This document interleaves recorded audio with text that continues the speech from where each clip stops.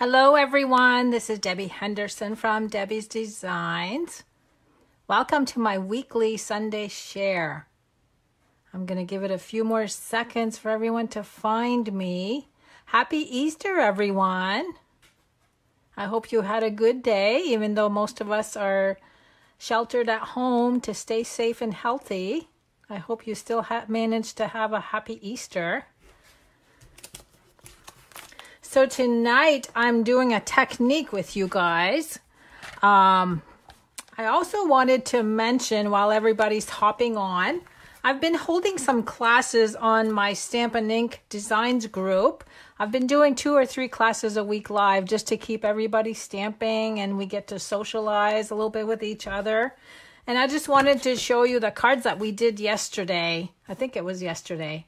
I actually did 2 techniques with the class. I did the ready form technique, which is just a lot of sponging and a lot of stamping, a lot of fun.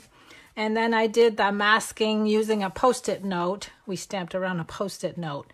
So if you're into stamping and would like to join my page, just look for Stampin' Ink Designs group, ask to join, and I'm going to be hosting another class probably on Tuesday. I started getting ready for it today. So just a few announcements. Hello everyone. I can see you all coming on. Again, happy Easter to everyone. So my hostess code for the month of April, make sure you enter the code when you're checking out of my online store, and you get to earn free products from me. Now I did get a few emails last week wanting me to explain this further. What I do is everybody uses the hostess code. Everybody is grouped into a party, a workshop.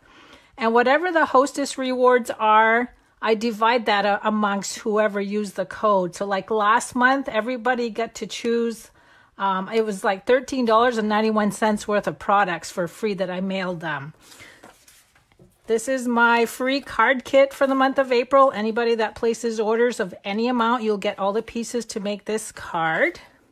And my last announcement, this is my door prize for the month of April. Your name will be entered into a drawing to win this stamp set. So I have some really neat, I have 2 cards to show you. They're the same. They use the same technique, but different colors. And I've advertised all day. I'm using nail polish today. And I tried to find some nail polish that matched some of our Stampin' Up colors. And let me show you what those cards look like. So this is called the nail polish background technique. Here's the first card. You can see how I did the background. And I also did the coordinating flower. And then the second one is using different colors. And I put the flower on the top instead of on the bottom. So that's what I'm going to show you how to do today. Let me give you a listing of everything that I'm going to use. Most important is paper towel. I use a foil plate, or whatever you want to call this, a pie plate.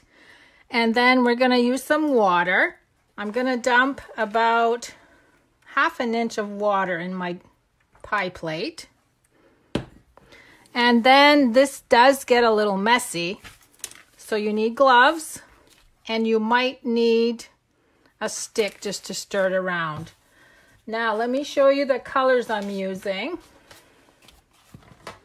So I just want to see if you agree. This looks like Blueberry Bushel, Poppy Parade, Petal Pink, pretty close. And then on this one, Mint Macaron, what did I have? Rich Razzleberry and Highland Heather. And these are just nail polishes that I had laying around that I no longer use. They're quite old, but they work. So for the card bases on the cards that I showed you, I used Blueberry Bushel and Highland Heather. But tonight I'm going to use Poppy Parade and Rich Razzleberry. They both measure 11 by 4 1/4, scored at 5.5. I'm going to put everything way over there because we're going to do this part first because it has to dry.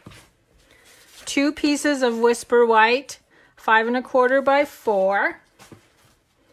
And then this is watercolor paper. It works the best because we actually dip this right in the water. So watercolor paper is your best bet. And I used the rectangle, the stitched rectangle dies. For the watercolor paper, I used the square number 2. And then these are Whisper White. I've got 2 of those. And that one is square number 1, 2, 3, 4, 5. Square number 5, or rectangle number 5. And then the sentiment that you see on both cards, it says, "Oh, darling, you are fabulous," comes from the Stitched All Around stamp set. Okay, let me just move everything over so I don't mess up anything. I'm also using the 4-petal flower punch, blueberry bushel, and rich raspberry inks. Okay, I'm going to go ahead and put my gloves on. Oh, I do need to grab a couple tissues too. Okay, there's my tissues.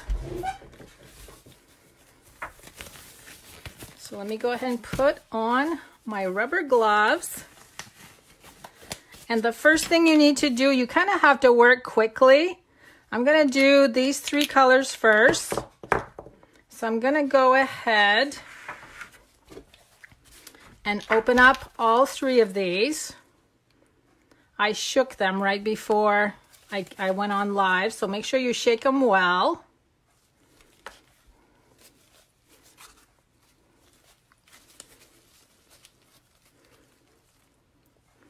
And all we're going to do is pour them in the water. So there's color 1, color 2, and color 3. Isn't it neat what it's doing? And then quickly, I'm going to take the watercolor paper and push it down. And look what happens. Look how nice and neat and shiny and pretty that is. So now I'm going to put this down here. And let me see, I'm going to use the tissue. And what I want to do is actually pick up what's left in there. You're going to see the tissue will pick up, see it picks it all up because I want to use different colors. Okay, so I've picked up all that was left. Now I'm going to do the other 3 colors. Isn't that cool? What do you guys think? Give me a thumbs up if you think that's cool.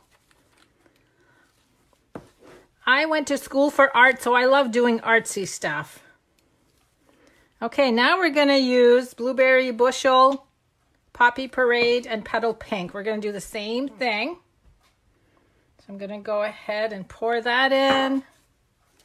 There's the blue, the red, and the pink.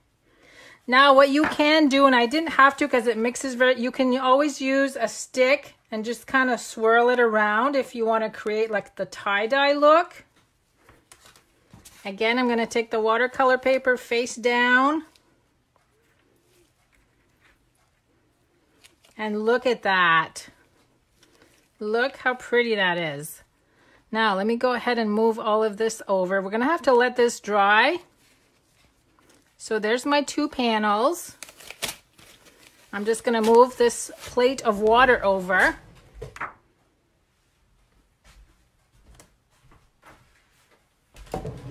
And now while that dries, actually I'm going to take the heat tool and just heat it a little bit and then we're going to work on the other layers. I'm hoping this is going to dry in time for me to be able to show you how I did the punching.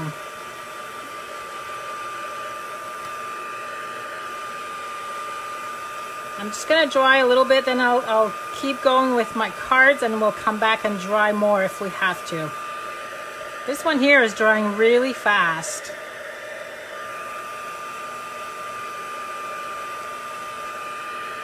Okay, so I'm going to let that be just for a little bit. Let me bring in all the other layers.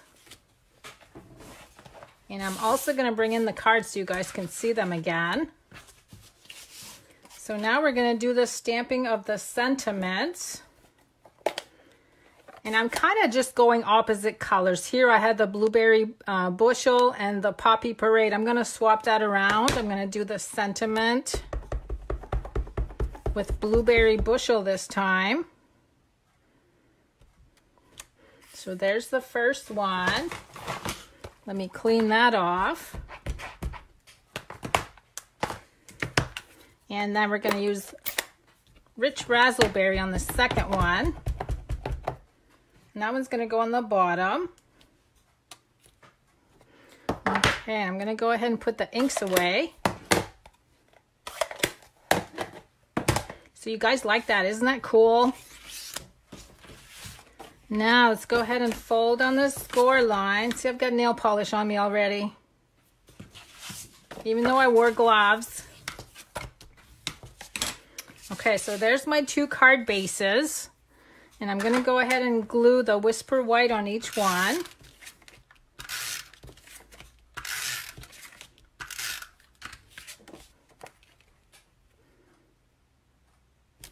There's the first one.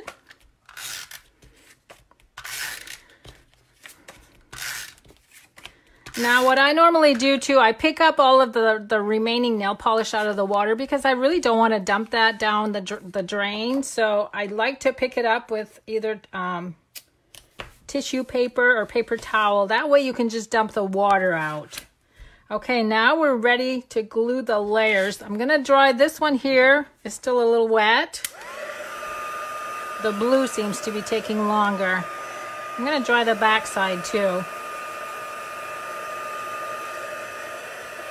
Because what I did, in order to get a flower with the same pattern, I actually punched under where the sentiment layer goes. So I'm using this panel for 2 purposes.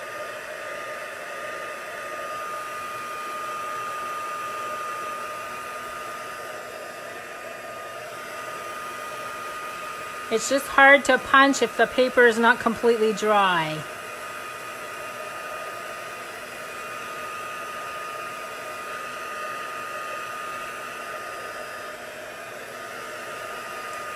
Okay, that's drying really well. Let's see if we can do some punching. So what I did is I knew that this was going to go right in the center. So I punched my flowers. Now let's pray that this works. Yep, it did.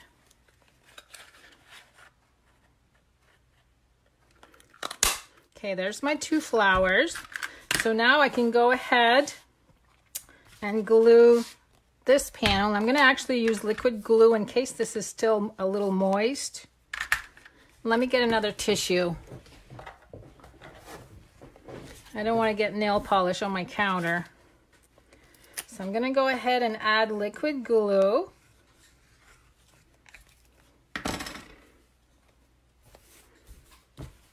And glue that to the card front. Oh, isn't that pretty? Now, let me see if I can push this down. And then we're going to glue this in place. And again, I'm going to use liquid glue.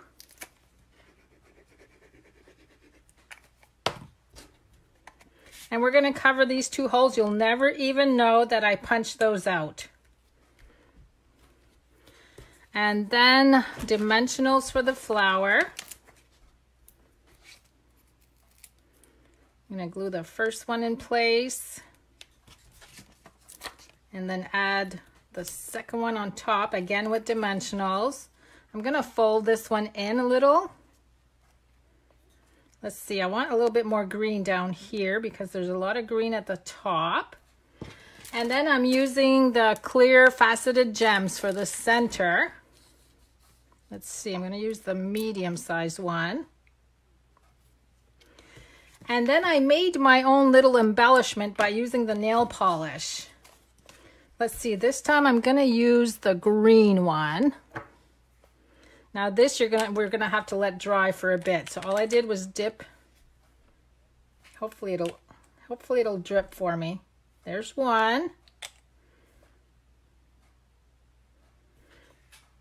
See how cute that is? That's nail polish. And once it's dry, it actually flattens out and it's so pretty. Look how shiny and nice and round those are.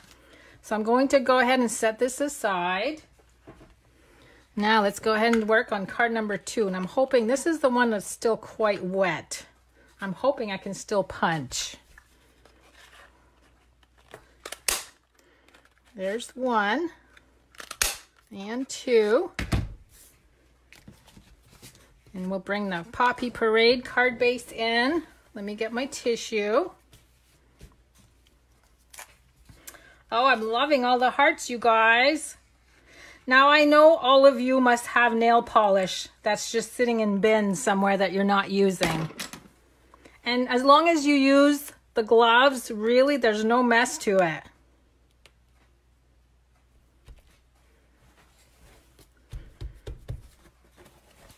So this one has a little bit of a marbled effect to it, only because I use the stick to stir it. Okay, here's layer, the sentiment layer.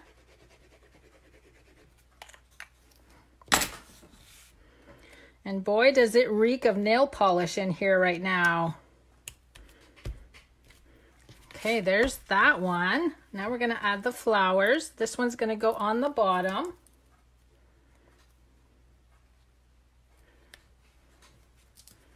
Another dimensional. And again, I'm gonna fold this one towards the center. And another clear faceted gem for the center. And this time I'm gonna use the red for my little drops.